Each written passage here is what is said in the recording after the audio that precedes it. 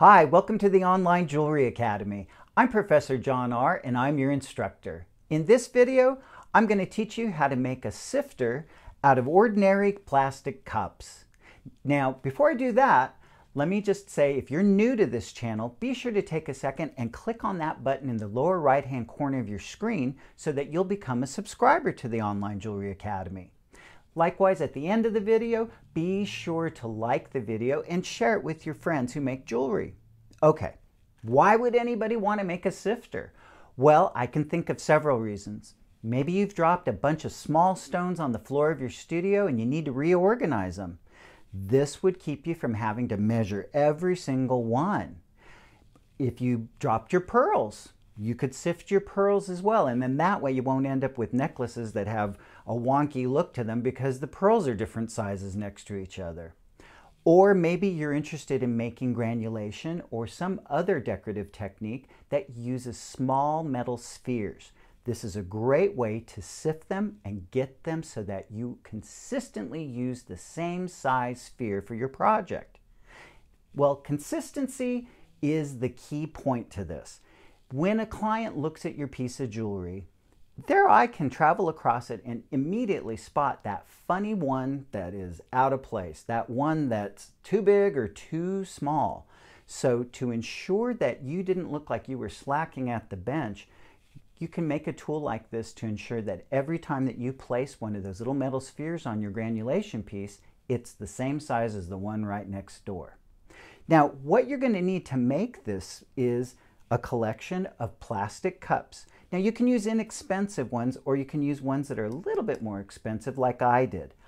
I personally, when I put in the time into making a tool, I want to keep it around for a while. So that's why I invested in a little bit harder plastic. Now I also numbered these and I also created a series of containers that match with them that I've also labeled. You're also going to need a permanent marker and a selection of drill bits. In this case, I used drill bits that range in size from 3.5 millimeters to 2 millimeters.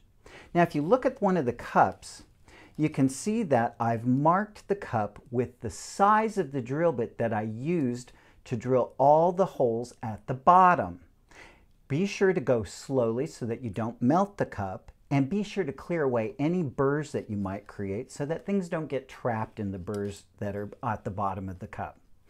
Now, the corresponding container that I created, if you look at it, I've put 3.0 on it, so 3 millimeters, but yet the cup says 2.8. Well, that's because the cup next door has drill holes that are 3 millimeters in diameter. So what's going to collect in the cup that comes right after it is everything that passes through these drill holes. So that's why I've recorded 3 millimeters on the collection container. So how do we use this device? Well, we have one cup where there's no holes drilled in the bottom. This is our collection cup.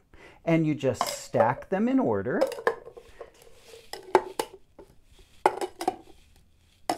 And now you're ready to sift whatever material you have to organize. Now in this case, I've got a collection of small porcelain beads. So all I need to do is just pour them in the top, and then I just give the tool a little bit of a shake.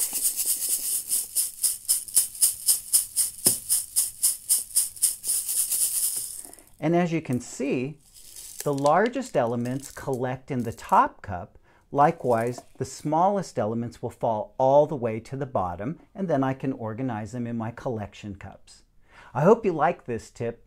If you do, be sure and like the video, and remember, you can always find more useful tips like this one on our playlist at onlinejewelryacademy.com. You can also follow us on Facebook, Instagram, and Twitter. And if you'd like to support the production of a future Online Jewelry Academy video, you can do so with a contribution through patreon.com. And don't forget, we have a paid video course that's entitled Colorful Silver Jewelry. It's a comprehensive course for beginners that virtually teaches you everything that you need to know in order to start making jewelry. Thanks for watching.